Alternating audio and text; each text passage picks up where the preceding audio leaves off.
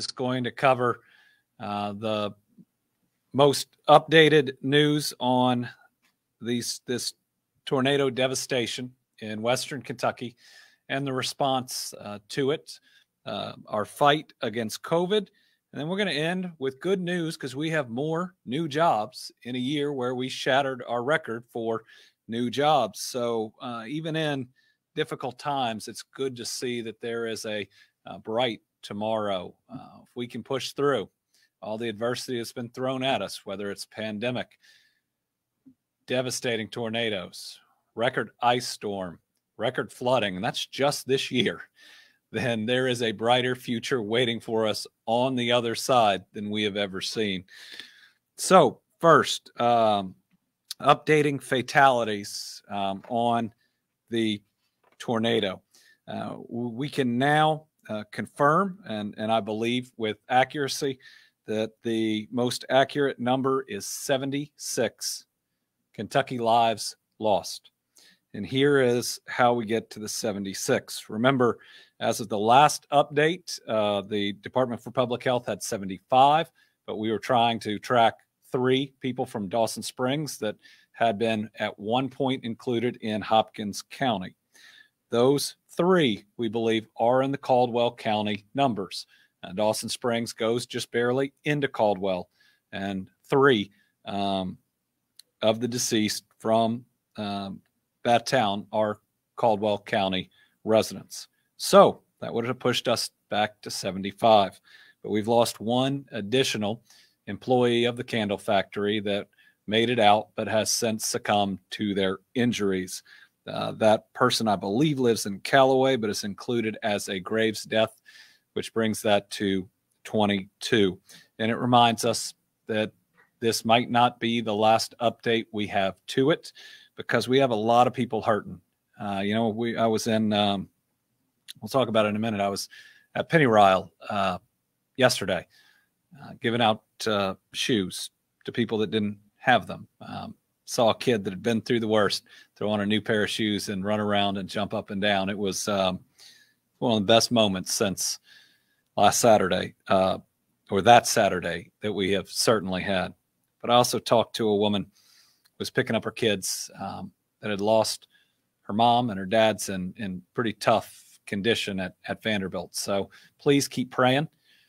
76 is devastating. It's far too many Kentuckians to lose, but there are still people that are fighting to hold on, that are out there, and they need our prayers, our love, our support, and so do their family members.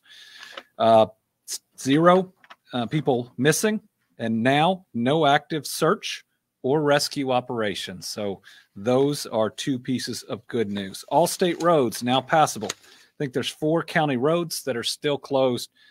Cell service, 98.8% operational. So I want to thank AT&T and Verizon for helping Graves, Fulton, Marshall, Caldwell, Muhlenberg, and LaRue. They had to get up. Power, the numbers are very difficult to calculate. We believe 31% of Graves County is still out. 1,677 Mayfield customers without power. We're now housing 904 people, so 900 plus people in 20 plus facilities that range from our state parks, which we'll mention in a minute, to hotels. In Warren and Hopkins County, we no longer have anybody in a congregate shelter. What that means is we got them in individual rooms, and during a pandemic, that's really important. We knew one of the most important things we could do to protect people from COVID after they've already lost their home is to get them in a place where they have more space and they have a private room, and where we can truly help with regular meals and counseling, which we hope at least most people are taking advantage of, and having them at a place we know that we can bring the services to them. We still have over 500 National Guard on the ground that will be slowly drawn down in some areas in the coming week or so. Our Division of Forestry has finished, but Fish and Wildlife has offered man and woman power to help out. Transportation still with hundreds of individuals on the ground, everything from debris removal to continuing to work on the roads. As of today, 10,235 insurance claims have been filed. 7,700 FEMA claims. And the pace is picking up. Over 1,200 FEMA claims yesterday. I did get a chance to talk to just dozens of families that they'd been devastated. They were still there, some of them without all of their family, which unfortunately had not made it. But I was asking each of them, had they applied and started the process for FEMA? And a whole lot of them had. But it's important that we go through it every single time, the ways that you can get in the system for FEMA. So can we put up that slide?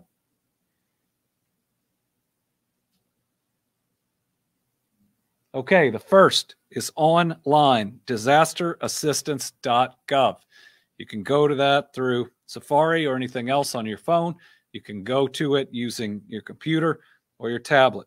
You can call 800-621-3362, or you can go to the FEMA app.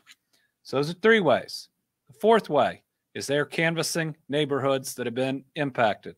These are people in FEMA shirts with an iPad. They can help start your claim at that point, and they're actually now making appointments with individuals that have been impacted. I talked to a lot of people, and they said, my appointment is later today. They are moving really fast. There's already over $1 million that they've been able to get out to people in need through their claims. They also have mobile registration centers. In Hopkins County, that's at the Dawson Springs Library. In Fulton County, it's at Gibson Electric Membership Corporation. In Hart County, it's at Floral Hall at the Hart County Fairgrounds. In Marshall County, it's at the Joe Creason Community Center. In Caldwell County, it's at the Butler Gymnasium. Muhlenberg County, Neal's Chapel General Baptist Church. Graves County, the old Walmart location, Mayfield Plaza. So, again, that's 5 different ways that you can make your FEMA claim. Please do it. From what I can tell, where we need to provide people help, are probably those that were struggling the most before this occurred, and walking them through the process and helping. And then there are some that were believe that they were fully insured, wondering if they need to go through the process. You should. There are some things your insurance is not going to cover that FEMA is likely to. One of our biggest steps moving forward is debris removal. We'll have more updates on that next week. That involves a number of different issues, but we are working through those with city and county leaders. We've made a lot of progress on that today, but there are still some different pieces to be worked out, but that is front and center, knowing how important it is as we move forward. I will say the Army Corps of Engineers is on the ground, and what they have said is that this is their most important mission that they are working on at the moment, and I believe that comes from the very top of the federal government. We continue to get incredible attention and assistance from every single type of federal partner. FEMA moving faster than we've ever seen, payments getting out faster than we've ever seen. All we have to do, because the federal government really wants to help, is connect those individuals who haven't talked to FEMA yet and make sure we get them with them. And I believe they will get the best service that anybody could ask for in trying to get them help.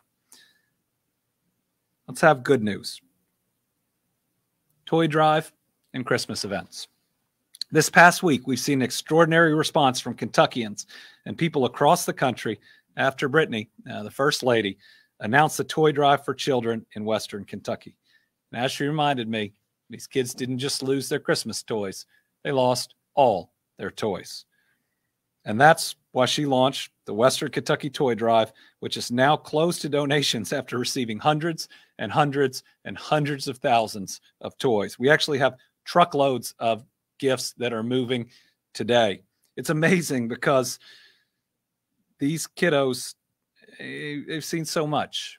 They've seen things that we can't imagine, and it's heartbreaking. But thanks to the generosity of not just this state, but the entire country, they will now have a Christmas, a real Christmas, full of so many gifts, and I know where they can be with their families. So to help distribute these toys, we are hosting the Western Kentucky Christmas Storefronts tomorrow, Tuesday, December 21st. And we have a second day, Thursday, December 23rd. It's from 10 a.m. to 4 p.m. Central Time. Locations are at Kinlake State Resort Park, Lake Barkley State Resort Park, Pennyrile Forest State Resort Park, Hope House Ministries at the Forest Park Baptist Church in Bowling Green, and the West Kentucky Educational Cooperative in Eddyville. These are the storefronts that the families are going to be able to come in and pick out those gifts that are most appropriate for their kids that they know, and to be able to take them home and give those kids a great Christmas. For those impacted who cannot make it to a storefront site, and if you've been impacted, go to the storefront site. Go. We're waiting for you. There's a whole lot there. We want to wrap our arms around you and make sure that this joyous time of year, we can do the very best for you that we can. But if you can't make it to a storefront site, please email toydrive@ky.gov with your county in the subject line to arrange another visit from Santa for your kids. Took a lot of folks to make these storefronts possible. A lot of folks. A lot of folks from my office are down there right now with a ton of volunteers. It's like we're working a mini UPS. It is pretty incredible to see the amount of boxes, and it just keeps pouring in. But I specifically want to thank the Kentucky State Police, local law enforcement, our Kentucky State Park employees, teachers, local volunteers, and so many more. You are making a difference for these Western Kentucky families, and it's going to be like they got a free Toys R Us to walk into and really treat their kids to something really special after something really horrible. Speaking of generosity, as of today, the Team Kentucky Fund now over $21 million with 112,621 donations. 100% of that is going to go to helping these families and these communities. There will be zero administrative fees. We've announced the first two pieces of how we want to help people. Number one is funeral expenses. And number two is helping uninsured homeowners. And there were a bunch. This hit a lot of neighborhoods where people couldn't afford homeowners insurance with 10% on top of what they are awarded from FEMA for costs not covered by FEMA. And for those individuals, remember, you can't use these dollars for what FEMA covers. So yesterday was pretty special, just like Tuesday and Thursday at these storefronts. They're going to be special. So yesterday I was joined by the Lieutenant Governor and UK men's basketball coach John Calipari and Manny Ahome, President and CEO of Samaritan's Feet. Man, he's a good guy, to pass out shoes to displaced Kentuckians. UK Athletics Director Mitch Barnhart was there, and he brought former men basketball players Darius Miller and Jack Goose Givens, which are two homegrown national champions. Shoes were delivered to Lake Barkley and Pennyrile Forest State Resort Parks. I can't thank them enough. And these guys were great. I mean, they walked around and talked directly to people. They asked them how they were doing, and they listened. It was a chance where people got to have that one-on-one conversation with Cal or Darius or Goose or Mitch, and they weren't just showing empathy. They really cared, and they spent a ton of time with people. I also want to do a special thank you to Owensboro Independent Schools for working with our park staff. They transported people from the other state parks that we couldn't be at to these two. Yeah, he's been through a lot. Through these two to make sure that everybody got an opportunity. It allowed families at all four state parks to truly participate. As of this morning, the state parks alone are housing 635 displaced Kentuckians and 194 first responders. Currently, there are 226 rooms occupied by displaced Kentuckians. 92 rooms have been provided to first responders, but we still have some vacancies. So come, let us take care of you. We're guaranteeing at least a month's stay. Everybody I talk to at any of these parks feel safe. there. And it's a place where we can provide the services that you may need. So Kentucky Dam Village, 4 rooms open. Kinlake, 13 rooms open. Lake Barkley, 3 rooms open. Barren River Lake, 42 rooms open. John James Audubon, 4 rooms open. And Rough River Dam State Resort Park, 51 rooms open. Kentucky State Parks will be looking for volunteers after the new year. That's what we need, volunteers after the new year to help with dining room, kitchen, housekeeping, and laundry. I got to meet some of the volunteers from all over Kentucky. There's one man who had gone through those historic tornadoes years ago in Arkansas. He moved to Kentucky, and after this happened, he wanted to be there to help. That's pretty neat. Those interested in volunteering should contact Andy Kazitz via his email, andy.kazitz@ky.gov. That's ANDY. I can spell that piece. KASITZ@ky.gov. I got to talk to him and apologize for putting his email out there to the entire world. He said his phone blew up, but he loved every single minute of it.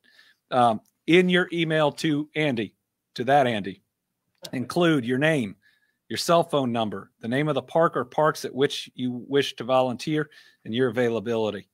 Andy's pulling really long days and long nights to make this work, but when you see that type of outpouring of support, it keeps you going.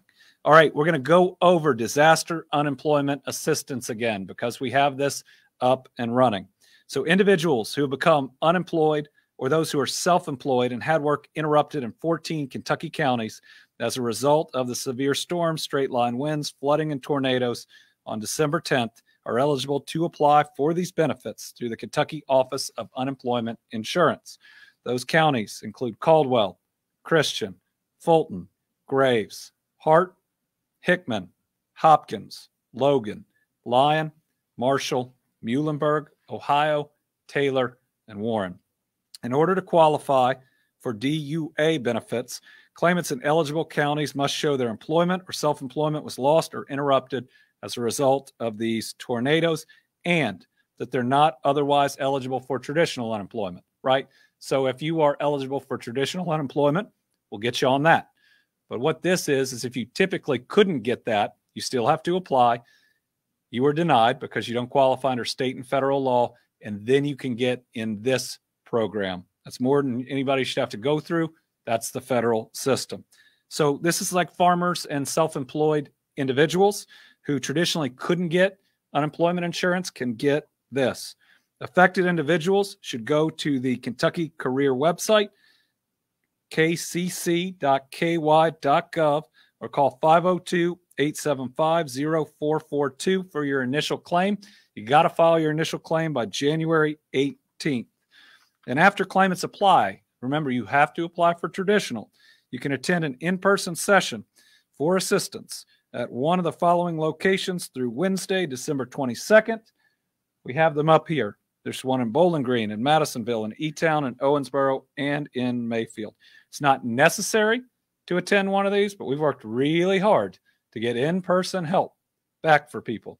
And as we've all been painfully aware of these last 2 years, it is an incredibly difficult system where if you answer one question wrong, you can be disqualified for benefits, even though you don't know it will disqualify you for benefits. So you don't have to go to an in-person session, but you really should. And we'll get more of them after the holidays.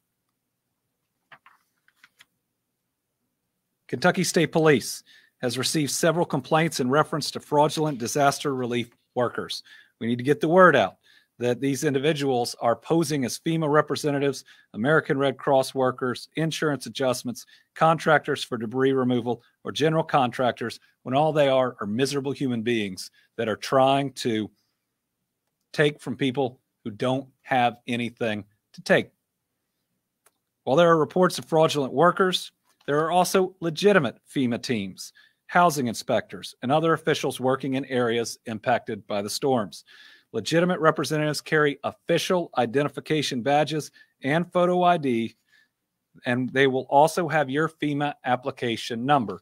So if you've registered with FEMA and somebody shows up and claims to be FEMA, they should have your number.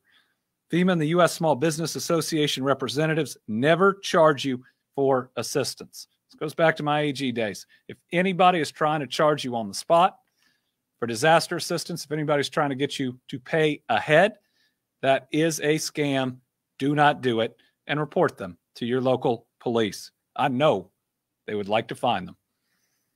FEMA representatives will never promise a disaster grant in return for payment and are never authorized to collect your personal financial information. Anybody who observes individuals removing items from property, that's called looting, can also call the Kentucky State Police, the National Guard, or local law enforcement. State Police are 270-856-3721. If you see this occurring, remember, until that person is caught, they're going to try to prey on other people. So together, we're really helping out each other. Together, let's stop other people from hurting those that have already been hurt way too much. All right. Quick facts from the Transportation Cabinet. They've opened a temporary driver license issuing station in Mayfield at 355 Charles Drive. We've waived fees for getting those. The office is operating Monday through Friday, 8 a.m. to 4:30 p.m. Central Time, at least through January 28th. We're working to set one up in Dawson Springs too, but people ultimately will need to get their license. All right, we're going to move to the COVID update. And let's start with good news, because we need good news in our fight against COVID. Today, we received some reassuring news from Moderna. The company said that a booster dose of its COVID-19 vaccine should offer protection against the quickly spreading Omicron variant. Moderna said lab tests revealed the half-dose booster shot increased by 37 times the level of antibodies to fight Omicron. The company said a full-dose booster was even stronger, and they noted that the full-dose booster also had an increase in the usual side effects. While half doses are being used for most Moderna boosters, a full-dose third shot has been recommended for those with weakened immune systems. So, if you're like me and you had Moderna, first of all, you're really happy about it at this moment. But if you don't have a weakened immune system, you've gotten the regular booster, which is a half dose. That's good. You're in a good place against Omicron, but please regularly get tested. And if you get it, reach out to your doctors. Let them help you through it. If you haven't gotten your booster yet and you have a weakened immune system, you're going to be eligible for a full dose Moderna booster, which is twice as much as everybody normally gets. Pfizer's testing has also found that its COVID-19 vaccine caused a similarly increase in antibodies for fighting Omicron. So the message here is pretty simple. Omicron is spreading faster than anything we've ever seen. It looks like it's one of the most contagious viruses in modern history. Some of the therapeutics, the ways that we help you out, won't work on it. That's pretty scary. Like the monoclonal antibodies won't work on it. But you know what does? Being vaccinated and being boosted. It means that if you're freshly vaccinated, you're pretty well protected, or at least as well protected as we can get you. If you're fully vaccinated and boosted, again, it looks like you're in pretty good shape. And that's what we appear to be seeing in New York. I saw this morning on the news, if we could put up the graph. So New York is just getting ravaged by Omicron. It is spreading through that city like crazy. It's shutting all different types of things down. But hospitalization numbers are very different than the case numbers. And they have a pretty high vaccination rate. So I want to talk to you about what these lines are because they show that Omicron is really hitting unvaccinated individuals and not hospitalizing many vaccinated individuals. So the yellow line there is kind of the entire population and what we're seeing in the increase in hospitalization since Omicron. You see it going up a little bit, still a little early, but just going up a little bit. The green line is vaccinated individuals, right? And that's pretty flat.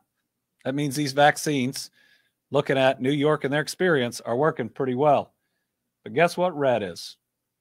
That's unvaccinated individuals. And after Delta had come through, it had started going down, but Omicron has it increasing and increasing significantly. So it may be that you still contract COVID, the Omicron variant, if you're vaccinated, but it doesn't look like you will get very sick, or it is unlikely you will get sick. If you are unvaccinated, looks like it can hit you and hit you pretty hard. And we certainly hope that that is not the case.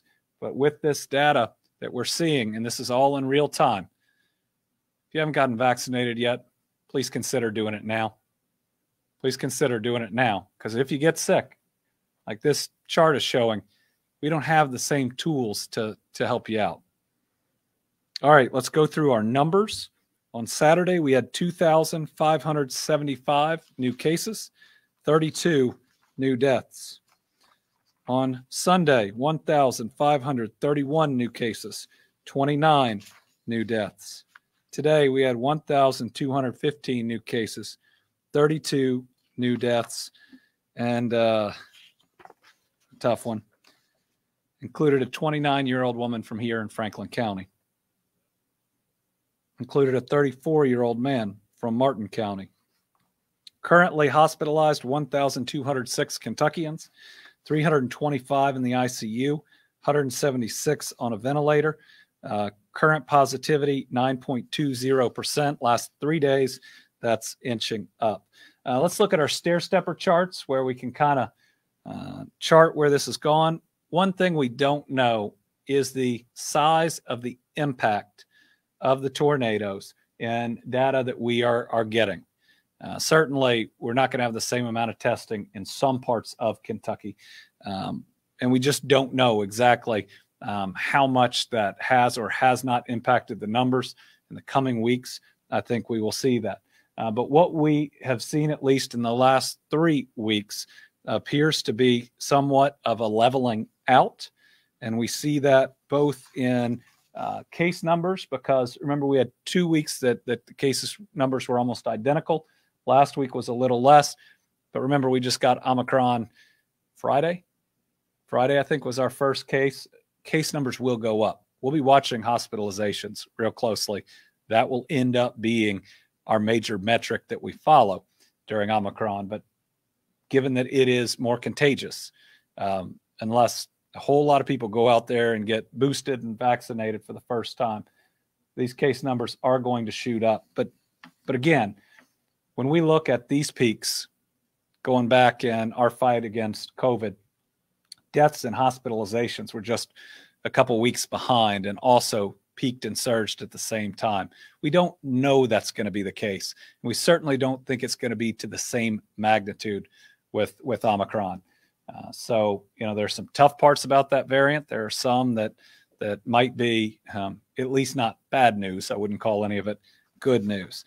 Test positivity, really about the same, seeing somewhat of a leveling. I will say last couple of days it is ticking up, which is concerning. But again, with Omicron, I think we had one area that was talking about it was in South Africa, talking about a 30% positivity rate. So again, positivity rate isn't going to be the same when we're talking about this one. It's going to be how sick are people as opposed to who has tested positive. Also saw a little bit of a leveling the last couple days on hospitalizations, if we can show the line graph. We hope that holds. And again, we hope that this isn't impacted by the tornadoes. And when you think about it, there's a number of hospitals in these areas. Same in intensive care, and generally the same in ventilator usage. And remember, this is just ventilators for COVID-19. Vaccines, 2 pieces of good news. And one thing we learned from the federal government.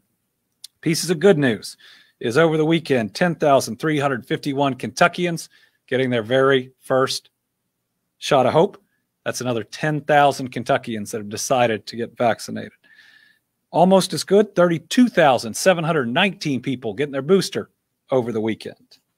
But we did have an adjustment in our fully vaccinated number. It doesn't change our percentages. So what the federal government was doing with J&J was counting the second shot, which is technically a booster, at people being fully vaccinated, when they were in fact fully vaccinated when they got their first J&J. So we have a reduction of 11,592 people from the fully vaccinated. Now, those 11,592 have been added into the numbers of boosted. Now, they were people who had gotten their booster that were misinterpreted as becoming fully vaccinated. Let's go to our age breakdown because we have a couple of pieces of good news. We're still at 62% of every man, woman, and child in Kentucky in roughly 1 year that have gotten vaccinated. Never been done in human history. That brings us to 2,749,942. And even doing something that's never been done in human history, it's not enough. So keep going. Of eligible, we're up 66%, 2/3 of every man, woman, and child that is eligible to get a vaccine has gotten it. And then those that make their own healthcare decisions, 73%. You know, you read a lot about divisiveness around vaccines. That is not divisive. That's 3/4 of everybody who can make their own decision, making the same decision on the facts or the science or doing it for their families, whatever the reason. Yes, we need to do more, but when was the last thing that 3/4 of everybody agreed on anything? This is positive, but it's got to be better. And then as we go down through our numbers, the one that's changed, 25 to 39 is now over 60%. That puts them in the yellow. And then 5 to 11 up 1 at 15%. We do, parents, we do need more parents of 5 to 11-year-olds to get vaccinated. Omicron's going to be really hard on schools. It's going to be really hard on schools. Those that have universal masking are going to be in the best shape, but those that have the highest percentage of kids that are vaccinated are also going to be in the best shape to stay in person. We've all said that we want our kids to stay in person. I do. Dad of 2 middle schoolers, especially when you have middle schoolers, you want them in school. But then you look at everything else that we want to continue to be able to do in person and to do it safely. Pretty easy. Get vaccinated, mask when appropriate. All right, so Christmas coming up too. Really 2 out of 3 things. This was good advice from some national experts that you need to do to have a safe Christmas. Number 1, and this is the one that has got to be there, everybody needs to be vaccinated and boosted that is eligible, that's coming over. That's first. And then you need really one of the next 2. You need everybody to test as close as they can. If you have a rapid take-home test, I would do it the morning before you're going to leave to go into the other home. If everybody does that, if everybody's vaccinated and is tested, you're relatively safe. Now, it could be that you've got it. It just hasn't manifested yet, but you're in pretty good shape. Otherwise, vaccine and masking in certain indoor settings is the other way to be safe. I know I'm going to get tested before I go to our Christmas celebration. My family and everybody that's going to be there fully vaccinated. So make sure that you follow those steps. All right, let's end with the news we normally start these press conferences on until recent events. New jobs. As the Kentuckians watching know, we have shattered every single economic development record to the best new job and industry creation in our history this year, even with everything that we have faced. And now it continues. Taylor Corporation is adding 28 jobs with a Radcliffe expansion. They are investing $18.8 million in a label production plant. These are 28 quality job opportunities where the leaders plan to expand the company's existing facility on South Dixie Boulevard by 30,000 square feet to support its growth. They produce pressure-sensitive labels for a variety of industries like consumer packaged goods, manufacturing and distribution, healthcare, and retail. Jobs created by the expansion will include press operators, material handlers, and supervisors, adding to their current employment of 85 Kentucky residents. Company leaders plan to break ground on the expansion in the first quarter of next year, and we look forward to it. Another one, Commonwealth Rolled Products is adding 40 well-paying jobs in its Lewisport facility. It is going to invest $167 million in its existing aluminum rolling mill, creating those 40 full-time jobs in the years ahead. Company's commitment in its 2.3 million square foot facility on Kentucky Highway 1957 includes investment in new equipment, building upgrades to modernize operations and better position them to support automotive and industrial customers. New jobs associated with the project will include production, technical, and leadership roles. Currently, the company maintains over 1,000 full-time employees in Hancock County, including 875 Kentucky residents. It is really exciting. That is a great employer in the region, and we are excited that they are expanding. But then there is one more. Universal Piping Industries is going to relocate and expand in Georgetown, creating 25 high-wage jobs. And just wait until you hear what they pay.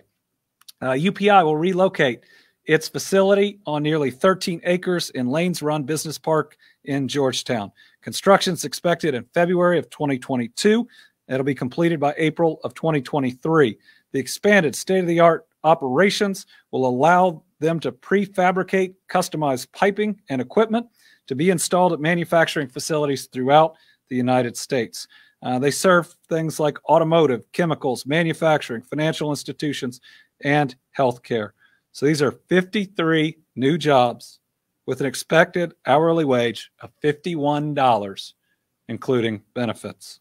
All the journalists just ran out of here to apply for those jobs. Pretty neat.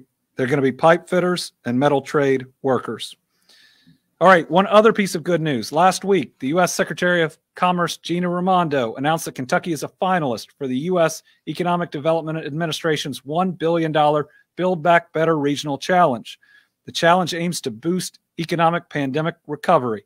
Kentucky is one of 60 finalists and was chosen from a pool of 529 applicants. We'll receive $500,000 to further our proposal. Winners can receive up to $100 million. Kentucky's project is called Prosperity Through Agritech Hub, or Kentucky's Path, and involves 5 aligned projects that revolve around the construction of a new state-of-the-art agritech research and development center that will establish Eastern Kentucky as an agriculture technology hub. What it'll make sure is that we don't just have the facilities and the workers. We don't just grow the tomatoes and the strawberries, but the intellectual capital, the intellectual property, and the research is occurring right here in Kentucky and Eastern Kentucky, along with the rest of the work. We got a lot of partners in this, like the Dutch economic development agencies, workforce innovation boards, colleges, and others. And finally, our team, Kentucky All-Stars, is our incredible employees at our state parks. They helped us not only in this shoe event. Oh, and by the way, that's the superintendent for Dawson Springs back there. They also have opened their doors and accepted people that need their help the most. At Penny Ryle, I met 3 of their employees that typically work at the park that had lost their homes. They're now staying at the park they work at, and they're still working. They get up in the rooms that they're staying in, and they open the kitchen or other things. It was really neat. And to a person, they just said that they wanted to help people, and they felt so good staying at the place they worked. One before this was part-time. Isn't that amazing? And they're working every day, all day. I told her we got to find her a full-time job. We're going to make sure we get that done. All right, let's open it up to questions. It looks like we have 8 total journalists, 4 here, 4 on the phone. We'll start with Karen. Thank you, Governor. One on COVID and one on the storms. First of all, with the storms, a lot of counties have been getting too many supplies as far as clothing and certain things. So what are the best things now if people want to still collect if they need, or is it best to give cash? And then the COVID question is, have you seen an uptick in testing at sites across the state? And if not, does that concern you?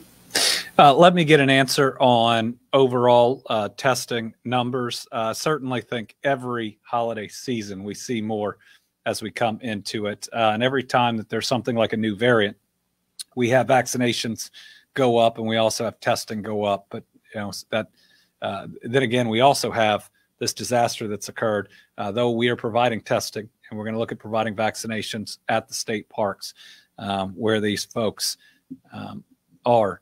And then the tornado question was, what are some supplies that you could so like say lumber or yeah. So the donations have been incredible. They've been more than any of us could have ever dreamed of. I mean, this world has shown that it loves us. It's the only way to describe it. People across Kentucky and across the United States have shown that they love and that they care about us. There's a whole lot of good still in this world. And with all the noise that's been out there the last couple of years about anything and everything, you want to talk about something that restores your faith in humanity. I hope next time it doesn't take something like this, but it is truly special. And we have donations of every material good that anybody could ever need in the area. The monetary donations are the best way to help now. Certainly we have our Team Western Kentucky Relief Fund, but there are other good funds out there. There are also ways to help people, whether it's through Visa cards or others. But at this point, that is the best way. Certainly, we're using our fund to come on top of FEMA for people who aren't insured, and that FEMA amount isn't going to cover everything that they need. That's certainly an area where I'd encourage other funds to come on top of us. Right now, if you're an uninsured homeowner, $37,900, and you're out. But if we can add another $3,790 on top of that, we're a little over $41,000. We have a couple more groups come in and do the same. We could potentially get these folks up closer to 50,000, and that'd be a good thing. Chad. I noticed a little bit ago you had a moment where you paused when you saw that picture of you with that little boy. I know you've probably heard so many stories of survival and loss, and I know it's been tough for you. Talk to me about some of those that you've taken away and what you hope Kentuckians, especially this week of Christmas, think of all of these. Yeah, Sunday was moving. I mean, everybody at Pennyroyal knew my grandparents. And I did get news that my granddad's church may be salvageable, and that'd be good. These are people that have lost everything. Virtually every person I was talking to, and also up to Princeton, had lost their homes. There was a kid there whose arm was broken during it. I got to sign his cast, and his mom had been impaled. She was doing all right though. Got to hug her, and we're going to personally check on that FEMA claim and make sure that it is moving. Had a man who lost his mom and his aunt, who are in the house together. I actually recognized her from the picture. Had met her before when I'd been in Dawson. He said they watched our updates, and that's what they would call them about, and they do it together. We had a young family. She'd lost her mom. She might lose her dad. It was really hard. Met a woman from Mayfield that had been in the candle factory, and she's still shaking. Now it's pretty cold, but she was still shaking. But you know what? They were all leaning on each other. And when we said that we're going to be there every step of the way, they know. They know we're going to. Many grateful to be alive, and actually most of them moving through the FEMA process or the rest, which is a good thing. I did definitely learn that we got more renters than I thought, and we're going to have to find more ways to help them. But the number of kids who went through trauma in this, I mean, in a bathtub with a mom or a dad and a mattress over them, just hoping as their house exploded that they wouldn't go with it. So we want to make sure we're there for those kids as long as we can be. I did love that there's this one kid who had been through it, was real young, and we pulled out this blue pair of shoes, and oh, he lit up. And Manny and I put the shoes on him. I was laughing that if this doesn't work out, I'm gonna work at Foot Locker. And he looked at him and said, "Can I run in them?" And he just starts taking off around the crowd. I mean, just a pure moment of joy by this kid.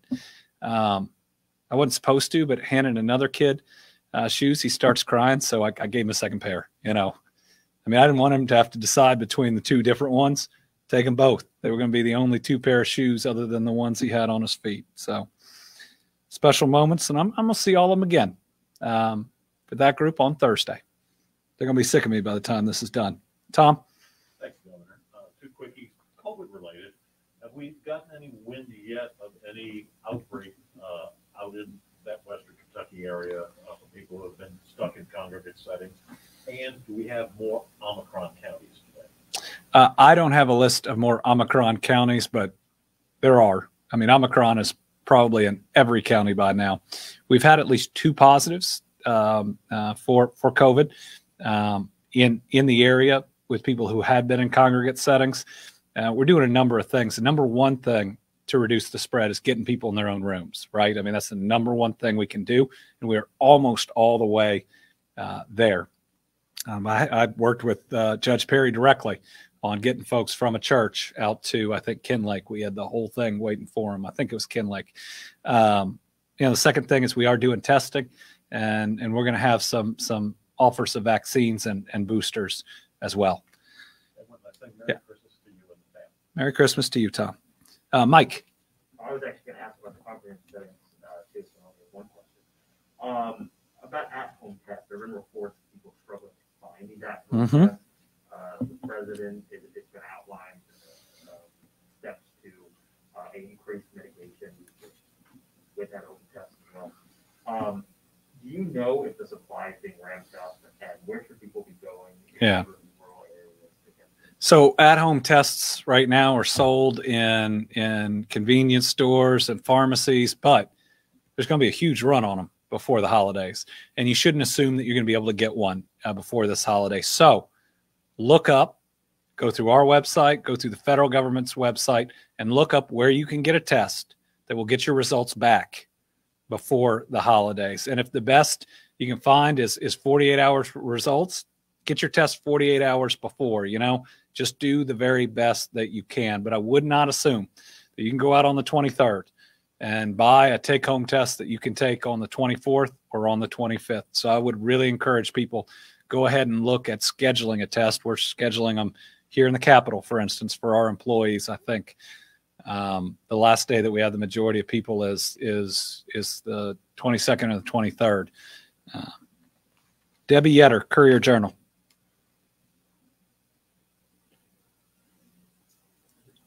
Hey, Governor. Do you have any estimates at this point, preliminary estimates of the number of people affected by the tornadoes, either through loss of life, property, or other factors? And do you have any guesstimates at possible damages total? Damages in the billions, definitely in the billions. So if we look at people impacted, right, we now can work with a firmer number of 76 Kentuckians that we have lost, with the possibility that grows, but that possibility is a little bit less every day that goes on, and that's a good thing. You think about 10,000 plus insurance claims filed, so those are homes, or possibly, I think those are all homes, but they could be renters too, so those are families. We think we got between 1,000 and 2,000 uninsured homeowners, so you can add that on top. But I mean, we're looking at, the city of Mayfield's 10 plus thousand. Dawson is right around 3,000. Bremen is 300 plus. Taylor County wasn't fully hit, but I mean, we're looking at over 15,000, I'd say, Kentuckians, if not 25,000 that have been impacted in some way. But I tell you what, a lot of you all have been in the middle of Mayfield, and everybody who walks what used to be Dawson Springs is impacted. I mean, this has hit us as a state. We should focus on helping the people of the region, but I'm going to try to find a way to do something on mental health coming out of this and trauma for the whole state. I'm just still working on how we do that. Melissa Patrick, Kentucky Health News. Hi, Governor. What are you talking to hospitals about right now regarding the Omicron variant? And are any of them, to your knowledge, limiting elective procedures at this time? At this time, I know of no hospital that is limiting elective procedures other than Mayfield, which isn't doing everything because it doesn't have water. Now it's getting water from tanker trucks, but that may be impacting some of its operations. Always in contact with our hospitals, looking at what they are seeing. Certainly, we have asked in the last month or so, especially as Delta looked like it was increasing again, to reconfirm their direct relationship with nursing programs as something that they could directly turn on with really good experiences there. I actually heard today about the British and their plan on kind of a virtual hospital where they could bring in other practitioners, check on people regularly at home. That's something that I'd like to explore, because if Omicron is not as severe, what we don't want is to be telling people to stay home that should come to the hospital. But at the same time, we don't want people taking up hospital beds that don't have to be there. So how do we check on everybody regularly to make sure that they are in a good place? But the other way is getting people vaccinated, right? Because if you saw that chart for New York, every unvaccinated individual that has to be hospitalized looks like wouldn't have been hospitalized if they'd been vaccinated. That's a bed for a heart attack patient or somebody who's had a stroke, someone dealing with cancer, somebody who needs to have a procedure for their health. The number one thing that we can do to protect hospital capacity, the number one thing that we can do to address our nursing burnout is to get vaccinated. It helps those individuals. April Rickard from WFPL.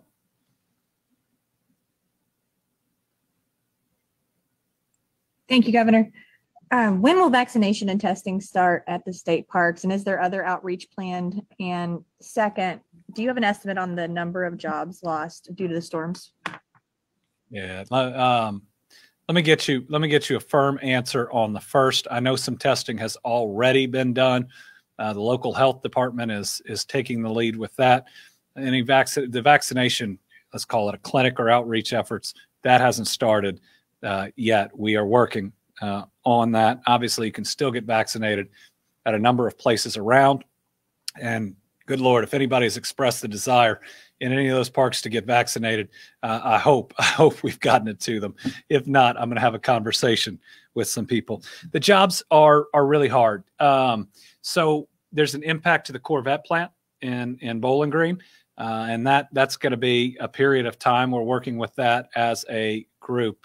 Met a gentleman whose warehouse was leveled in the, I think it's called the Trans Park in Bowling Green as well. It went through businesses. I think it hit Crown as well. So those won't be lost, but those people may be unemployed and us helping them for a period of time until it's back up and going. But I mean, in Mayfield, the small businesses, the buildings, if they stand, are going to have to be knocked down and the rubble removed and rebuilt to start again. So we don't have an exact number yet, but it may be many. Now, a lot of people in the area are farmers, and our goal is going to be first to get them on the disaster relief, but second, how do we address if they didn't lose their livestock or or they lost their customers, right? How do we connect them with people for that? There's so many people out there that want to help, that if we can wrap our arms around some of those pieces, I believe that there's a whole big world that wants to help. All right.